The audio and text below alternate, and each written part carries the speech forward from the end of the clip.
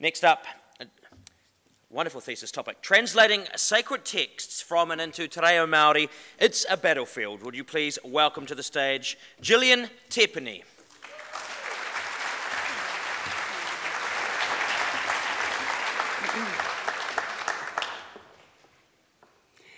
Me mihi ka tika ki te kingi Māori atu heitia me te kauhi ariki, a pai marire ki a rātou. Ki a rātou mā ko mene atu ki te pō, haere koutou haere, huri no tēnei whare, tēnā koutou, tēnā koutou, tēnā koutou katoa.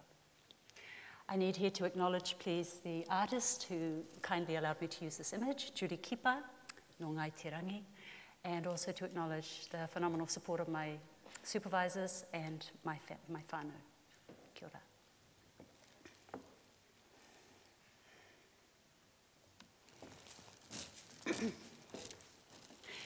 My initiation into the battlefield that is translating sacred texts came when I was just a rookie.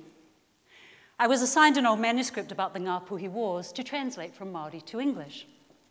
That manuscript contained often graphic accounts of the intertribal battles of the 18th and 19th centuries. Being a written account of oral histories handed down over generations, for us of Ngāpuhi Te Raroa and other northern tribes, it is a sacred document, a taonga of great significance. But when I looked to translation literature for strategies on how to go about such a translation, I found very little that was helpful. I could go further and say that theories on translation were totally inadequate as far as addressing the particular issues that I faced. Language is complex, and that means that translation is challenging.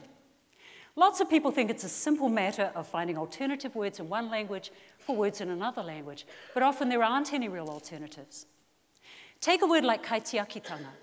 The Resource Management Act translates it literally as guardianship, but that conveys only a fraction of the many shades of meaning in the Māori concept of kaitiakitanga. Sacred texts present the biggest challenge. They often contain lots of metaphors and symbols, language that, when you take it out of its original historical and cultural context, really loses a lot of meaning. In fact, many people consider them to be untranslatable. Translators of sacred texts are always on precarious ground. In Afghanistan in 2007, Ahmad Zalmai faced the death penalty for translating the Quran into Dari, a Persian dialect. Why? He hadn't realized that the original Arabic text should be included alongside his translation. Muslim priests were up in arms. In their eyes, Zalmai had modified and distorted the sacred word of God, and he deserved to die.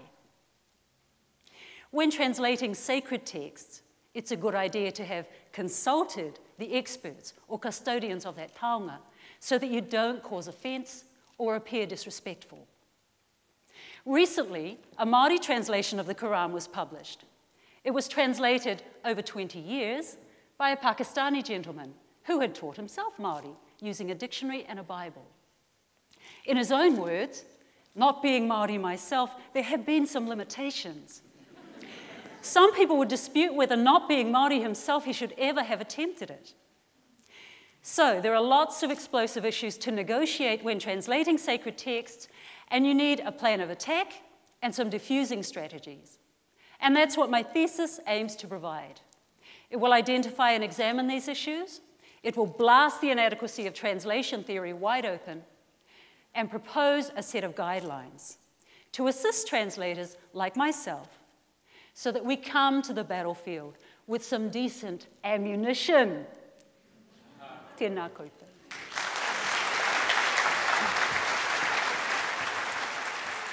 Kia ora, Jillian.